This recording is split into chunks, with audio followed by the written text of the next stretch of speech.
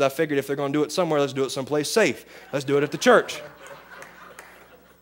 And I realize that maybe I might just mess somebody's religion up. I'm sorry about that. But the last place I pastored, I had to get them wherever I could get them. I'm just going to tell you the truth. I take them anyway. I didn't clean them. All I did is just bring them. That's the way. As a matter of fact, it went so far, we had 5 guys that would park their car in front of the church and just sit there and drink all night long. They cleaned up their bottles, but they just drunk all night long.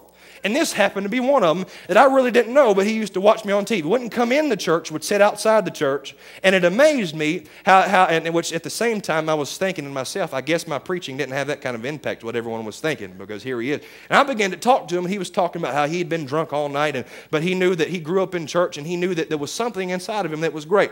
So I just laid my hands on top of his head like we would do down here at the altar and began to pray, God, bring his family back together, or just break the curse of alcoholism, redeem his life, and break addiction off. And we just had a good time because I figured if the enemy was going to shout, I might as well shout too. So I just did my part.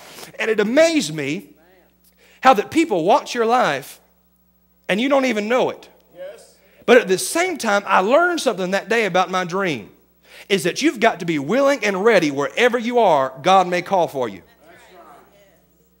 And if I was waiting for someone that would have been up on a podium to tell me that, I would have missed it. It took somebody drunk and halfway high on a hangover coming down for me to realize that what God was trying to tell me can come through any package. David was doing his job, tending sheep, when he got a call. Wasn't even looking for the dream to come to pass, and God called him. And I just want to tell somebody today, you could be on your job and not even realize it, and God could be using you and you not even realize it. You could be in a place where you're not even looking for your dream to come to pass. You could be at a place where you're not even expecting anything to happen in church, and God has your number. He knows where you are, and he can call you at any time. Yes. But don't be discriminatory against the package that it comes in. It says in verse 18, between verse 13 and 18, that Saul, he had an evil spirit that came and tormented him. Saul was the current king in the land. Verse 18 says, then answered one of the servants and said, behold, I have seen a son of Jesse, the Bethlehemite, that is cunning in playing, and a mighty valiant man, and a man of war, and prudent in matters, and a comely person, and the Lord is with him. Now, I've just got to stop here because I have a problem with this, because the last description we read said that David was ruddy, he wasn't good to look at, he had freckles, he just wasn't the right person. Now, after David got anointed by God, something happened. It said now he's a mighty, valiant man. He's cunning and plain. He has talents. He's gifted. Isn't it amazing? Can somebody just raise your hand and thank God for his grace and for his anointing on your life that can take you from where you are and to where you need to be, and you not even recognize it? You could keep walking the same road, just being yourself, not even realizing that, hey, somebody saw you do something that ministered to their life. It blesses me to know and understand. Here David was a shepherd boy, but his name got around the community because God said, here's somebody with a dream I've anointed, and God will advertise and promote you. Yes. He will make your dream come to pass, and you don't even have to try to, this is one of my other pet peeves, and I'm trying to stay out of my own opinions today, but I love it, and this usually happens with preachers because I'm a preacher and I know a lot of preachers. This might happen in a different way for you, but I love it when preachers walk around with their business cards and say, hey, pastor, how you doing?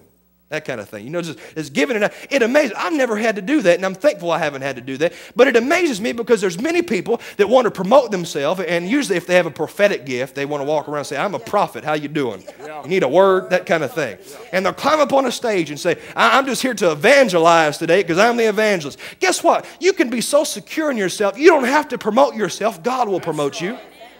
It amazes me, people that are so insecure, they're trying to make their dream come to pass, when in reality, if they would just step back and say, God, here I am, God will send you the right places at the right time, open the right doors, and close the wrong ones. But at the same time, if you keep walking around trying to make your own connections, not relying on God, I've always had to learn that if I make the relationship, I have to maintain it. But if I let God connect me with another dreamer that is trying to birth something like I'm trying to birth, there's nothing that can separate us because we're connected at the heart. And the entire purpose of my ministry and my life is that I can connect to people that God tells me to connect to. Because if he didn't tell me to connect to you, I can't help you.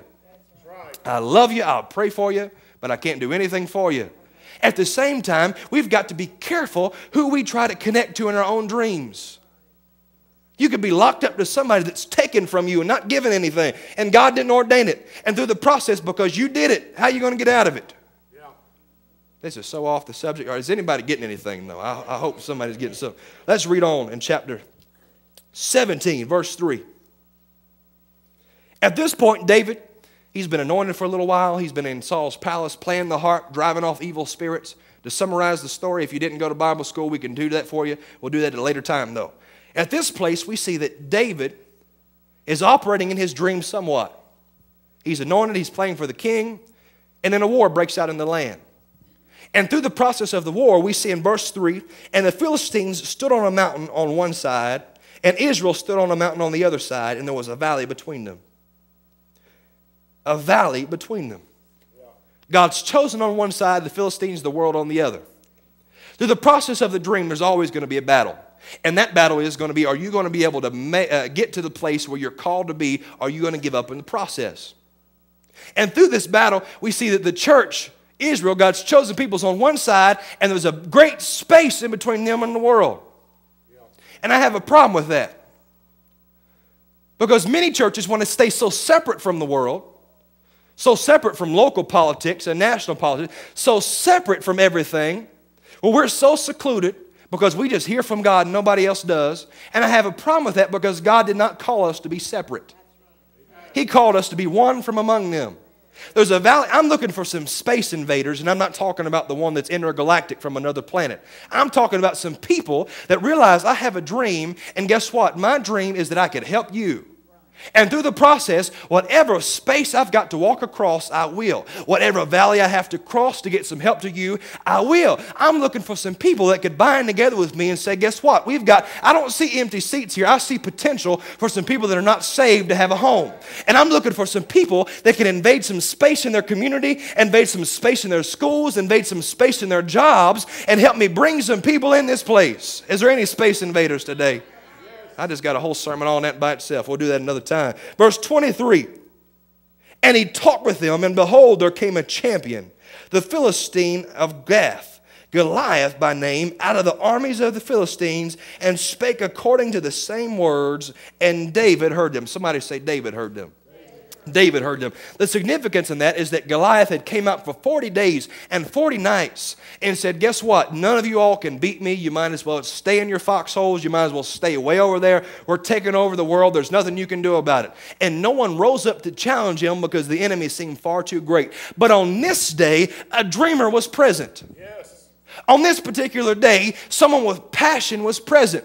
On this day, someone who had greatness locked up on the inside of them, just waiting for an opportunity, was present. And did you know dreamers see things differently? Dreamers hear things differently. People with vision act differently. On this day, it was different because David said, you know what? There's nobody that's going to talk about my God.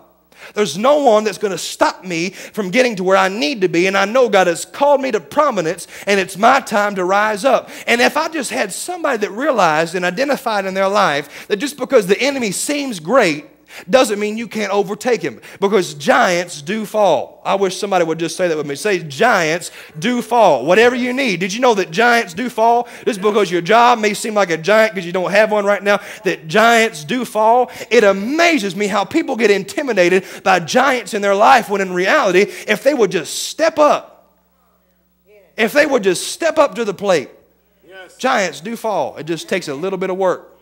Just a little bit, not even a whole lot, but just a little bit. We see because the dreamer was here and he heard that he began to question who this enemy was. Verse 26, and David spake to the men that stood by him, saying, what shall be done to the man that killeth the Philistine and taketh away the reproach from Israel? For who is this uncircumcised Philistine that he should defy the armies of the living God? Now watch this. And the people answered him after this manner.